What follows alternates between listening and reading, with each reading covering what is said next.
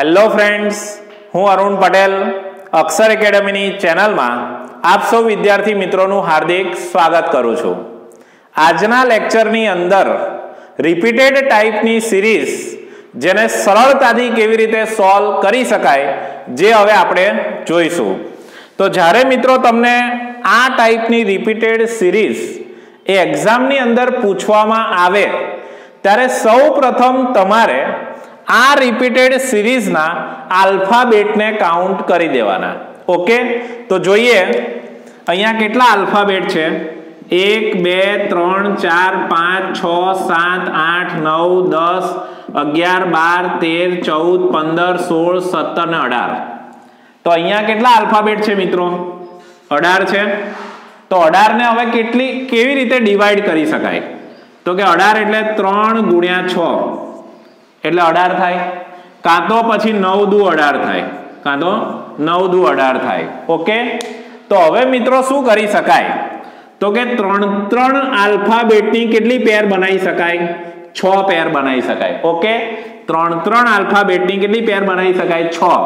કાં તો પછી 6 આલ્ફાબેટની કેટલી પેર બનાવાય? 3। આ બે ઓપ્શન થયા। ત્યાર પછી કાં તો 9 આલ્ફાબેટની કેટલી પેર બનાવી શકાય મિત્રો? 2 પેર બનાવી શકાય। ઓકે, તો આટલા બધા આના ઓપ્શન થાય। તો અત્યારે આપણે શું કરીએ તો કે 3 આલ્ફાબેટની કેટલી પેર બનાવીશું? 6 પેર બનાવીશું અને આ ટાઈપની સિરીઝને કેવી રીતે સોલ્વ કરી શકાય જે હવે આપણે જોઈએ। તો જુઓ મિત્રો, 3 આલ્ફાબેટની 6 પેર, તો આ એક પેર, બીજી પેર, ત્રીજી પેર, ચોથી, પાંચમી અને આ છઠ્ઠી પેર। ઓકે, તો એકવાર આલ્ફાબેટ કાઉન્ટ કર્યા, ત્યાર પછી આપણે પેર બનાવી દીધી। હવે પ્રથમ પેરની સેકન્ડ પેર જોડે કમ્પેરિઝન કરીએ। તો અહીંયા એ છે પણ અહીંયા શું છે મિત્રો? બી। કહેતા કે બંને આલ્ફાબેટ ફર્સ્ટ પોઝિશન ઉપર સેમ નથી, એટલા માટે આ બંને ગ્રુપની કમ્પેરિઝન થઈ શકશે નહીં। ત્યાર પછી હવે ફર્સ્ટ ગ્રુપની કમ્પેરિઝન થર્ડ ગ્રુપ જોડે કરીએ। તો જો એ, તો અહીંયા પણ એ, ખાલી જગ્યા પણ અહીંયા એ, ત્યાર પછી લાસ્ટમાં શું છે? બી। તો અહીંયા પણ શું છે મિત્રો? બી। કહેતા કે અહીંયા ફર્સ્ટ પોઝિશન અને લાસ્ટ પોઝિશન પર જે આલ્ફાબેટ છે એના એ જ આલ્ફાબેટ અહીંયા પણ છે, એટલા માટે વચ્ચે અહીંયા એ હોવાના કારણે આ ખાલી જગ્યામાં શું આવી જાય? એ। ઓકે, કહેતા કે અહીંયા એક છોડીને એક પેર રિપીટ થતી હોય એવું આપણને દેખાય છે। ત્યાર પછી હવે પાંચમું ગ્રુપ જોઈએ તો જેથી વધારે આઈડિયા આવશે। જો એ, તો અહીંયા પણ એ, તો અહીંયા પણ એ, હવે અહીંયા બી હોવાના કારણે અહીંયા પણ શું આવી જશે મિત્રો? બી આવી જશે। ઓકે, તો આ રીતે એક છોડીને એક પેર રિપીટ થાય છે।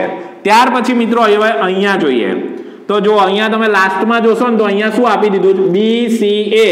તો અહીંયા જોજો આ પેર અહીંયા મેચ અને અહીંયા પણ મેચ થતી જોવા મળશે।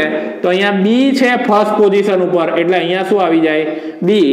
અને અહીંયા લાસ્ટ પોઝિશન ઉપર ખાલી જગ્યા આપી છે તો અહીંયા શું છે? લાસ્ટ પોઝિશનમાં એ, તો અહીંયા પણ શું આવી જાય? એ। તો આ સિરીઝ કઈ ટાઈપની થઈ મિત્રો? તો કે એએબી બીસીએ, એએબી બીસીએ, એએબી બીસીએ, આ રીતે એક છોડીને એક પેર રિપીટ થતી હોય એ ટાઈપની આ સિરીઝ છે મિત્રો। ઓકે, તમે ઘરે બેસીને 6 આલ્ફાબેટના કેટલા ગ્રુપ પાડજો? 3 ગ્રુપ પાડજો અને જોજો કે આ સિરીઝનો જે આન્સર છે, અત્યારે આન્સર શું છે મિત્રો? એ બી બી। તો આ આન્સર આવે છે કે નહીં? ઓકે, કોઈક વખત મિત્રો એવું પણ થશે આ ટાઈપની સિરીઝ સોલ્વ કરતા કે 3 ના જો 6 ગ્રુપ પાડશો અને કદાચ મેચ નહીં થાય, કહેતા કે કમ્પેરિઝન નહીં થાય, એ વખતે તમારે શું કરવું? તો કે 6 આલ્ફાબેટના કેટલા ગ્રુપ પાડી શકાય? 3। તો જ્યારે મિત્રો તમને આ ટાઈપની સિરીઝ પૂછવામાં આવે તો જો 12 આલ્ફાબેટ હોય તો 12 એટલે શું થાય? તો કે 3 ચોક 12 કાં તો 6 દુ 12। તો 3 આલ્ફાબેટના 4 ગ્રુપ બનાવાય કાં તો 4 આલ્ફાબેટના 3 ગ્રુપ બનાવી દેવાય, 6 આલ્ફાબેટના 2 ગ્રુપ બનાવી દેવાય। ઓકે, ત્યાર પછી 15 હોય તો 3 આલ્ફાબેટના 5 ગ્રુપ કાં તો 5 આલ્ફાબેટના 3 ગ્રુપ। 16 હોય તો 4 આલ્ફાબેટના 4 ગ્રુપ ઓકે, ત્યાર પછી 18 જેની વાત આપણે જોઈ જ, ત્યાર પછી 20 તો કે 4 આલ્ફાબેટના 5 ગ્રુપ કાં તો 5 આલ્ફાબેટના 4 ગ્રુપ, 21 હોય તો 3 આલ્ફાબેટના 7 ગ્રુપ કાં તો 7 આલ્ફાબેટના 3 ગ્રુપ, અને જો 24 હોય તો 4 6 24 કાં તો 8 તારી 24 તો 4 આલ્ફાબેટના 6 ગ્રુપ કાં તો 6 આલ્ફાબેટના 4 ગ્રુપ કાં તો 8 આલ્ફાબેટના 3 ગ્રુપ. આ રીતે તમે સૌ પ્રથમ આલ્ફાબેટ કાઉન્ટ કરજો અને ત્યાર પછી એ જે નંબર આવે એને આ રીતે ભાગ પાડવાના અને એનું શું કરી દેવાનું, પેરિંગ. અને એ પેરિંગ મિત્રો 3 રીતે રિપીટ થતું જોવા મળે છે. તો એક ક્રમમાં રિપીટ થતું જોવા મળે તમને. કેવું રિપીટ થતું જોવા મળે? ક્રમમાં જ. ઓકે, અહીંયા જે એક છોડીને એક રિપીટ થાય છે એવું નહીં, પરંતુ ધારો કે એ બી, ત્યાર પછી ડાયરેક્ટ શું આવી જાય, એ બી, ત્યાર પછી ડાયરેક્ટ શું આવી જાય, એ બી. તો એ ટાઈપની એક તો રિપીટેડ સિરીઝ હોય છે. ત્યાર પછી આ જે બીજી ટાઈપની સિરીઝ જે આપણે અહીંયા જોઈ જ, અને ત્યાર પછી મિત્રો તમને આ ટાઈપની એક સિરીઝ કહેતા કે અહીંયા જે રેડ પોઝિશન છે ત્યાર પછી એ રેડ પોઝિશન ક્યારે આવે છે તો કે 2 પેર પછી, ત્યાર પછી ફરી રેડ પોઝિશન ક્યારે આવે, 2 પેર પછી. તો આ રીતે રિપીટ થતી તમને સિરીઝ એ જોવા મળે. ઓકે, કહેતા કે 2 પેર છોડીને સિરીઝ તમારી રિપીટ થતી જોવા મળશે. ઓકે, તો આ એક પાર્ટ છે રિપીટેડ સિરીઝનો, પેરિંગ, કે જેની અંદર 3 ટાઈપની સિરીઝ જોવા મળે છે મુખ્યત્વે. ત્યાર પછી બીજી છે ઓબ્ઝર્વેશન ટાઈપની રિપીટેડ સિરીઝ. મિત્રો આ ઓબ્ઝર્વેશન ટાઈપની જે સિરીઝ છે જેમાં તમારે આલ્ફાબેટ પણ કાઉન્ટ નહીં કરવાના અને પેરિંગ પણ નહીં કરવાનું, ફક્ત એને તમે ધ્યાનથી જોશો તો ઓટોમેટિક આ ટાઈપની સિરીઝ સોલ્વ થઈ જશે. જો તમે અહીંયા પેટર્નથી જ ખબર પડશે, એ બીબી, સીસી, ડીડી. હવે અહીંયા તમને 2 ખાલી જગ્યા આપી હોય તો શું આવે, ઈ. ઓકે, ત્યાર પછી જો અહીંયા એ બી એક આલ્ફાબેટ છે, પછી એ બીબી 2 આલ્ફાબેટની પેર, એ બી કહેતા કે 3 આલ્ફાબેટની પેર. તો હવે મિત્રો તમે કેટલાની પેર આવશે તો કે 4 ની.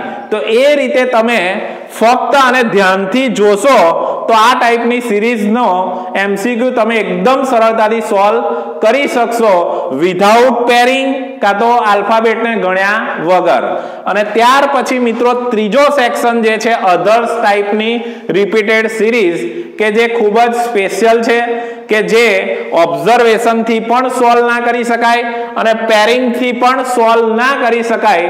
ફક્ત એના જે ઓપ્શન આપ્યા હોય એના આધારે આ અધર્સ ટાઈપની રિપીટેડ સિરીઝ સોલ્વ કરી શકાય, જેના આ ચેનલની અંદર એ ભવિષ્યમાં 5મો પાર્ટ અને 6થો પાર્ટ, ઓકે, એ અધર ટાઈપની સિરીઝનો અને ઓબ્ઝર્વેશન ટાઈપની સિરીઝનો પાર્ટ નંબર 4 એ ભવિષ્યમાં હમણાં 2-4 દિવસમાં જ અપલોડ કરી દેવામાં આવશે.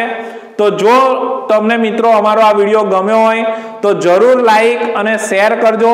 અને જો તમે આ અક્ષર એકેડમીની ચેનલમાં નવા હો અને અગાઉના વિડીયોની અપડેટ્સ મેળવવા માંગતા હો તો જરૂર આ ચેનલને સબસ્ક્રાઇબ કરો અને બાજુમાં આવતા બેલ આઇકોન ઉપર પ્રેસ કરો, જેથી રેગ્યુલર વિડીયોની અપડેટ્સ એ આપના સુધી પહોંચી જાય. Thank you for watching.